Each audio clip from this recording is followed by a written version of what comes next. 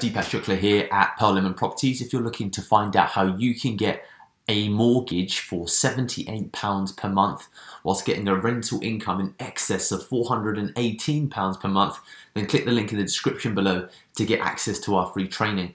Today we're going to be talking again about property investment tips, and really it's about if you're building your buy-to-let property portfolio, it's worth reviewing the rents on an annual basis. So if you just set aside the same time of year, whether that's December the 31st, whether that's whatever it is, it's really powerful to have a look at the current rent, the rents that you're charging versus what's happening in the marketplace. The reason for that is, for example, you might see that across the board in the local area, rents have increased by, let's say 10%. So it's gone from £400 to £440 per month.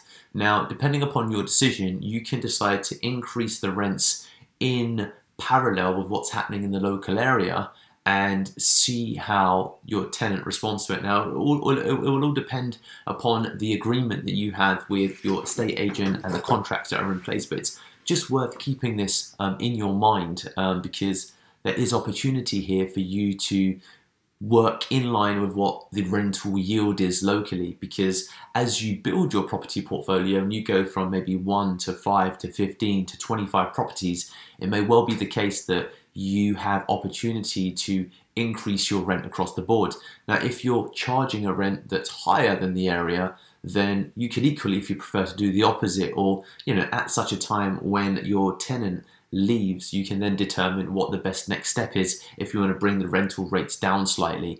But in either event, it's powerful to just be, mindful of what the local yields are, because that should have a direct impact upon what you decide to do with your current rental rate.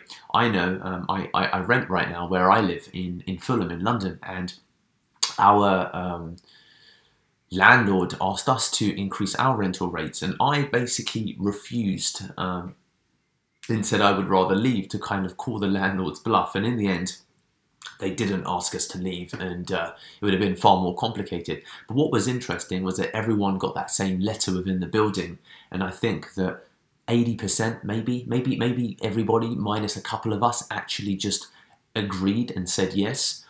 Grumbled and said yes. So it's interesting to see kind of what happens there, that you may well ask everybody across the board, if you own a block of 6-7 flats, to see what happens when you ask for an increase in rental rate. And you might say, look, 4 said yes, 3 said no.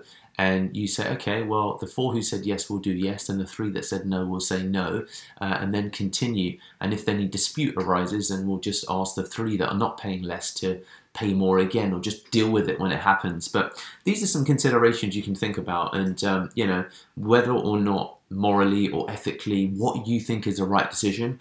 All I'm saying is, at the moment, is that it pays to be mindful of what your rental rates are for the buildings that you have, because this can really impact your bottom line as you scale your actual property portfolio. So really think about rental rates. Set aside a time of the year.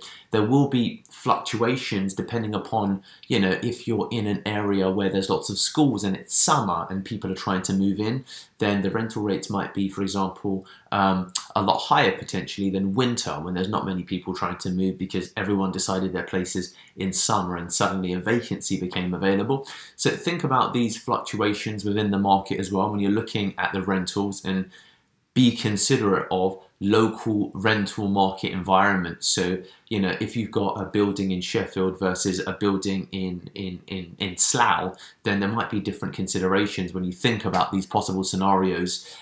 And it's not even about different cities, it can be different parts of the same city, depending upon, even down to the road that you're on, depending upon the type of tenants that that street or that building occupies, and their rationale when it comes to finding places to rent. So think about these things, and it's going to really help you as you scale your property portfolio. So once again, if you're interested in getting access to our free training on how to get a mortgage for basically less than 80 quid, then click the link in the description below to find out how you can do that, and catch you in the next one.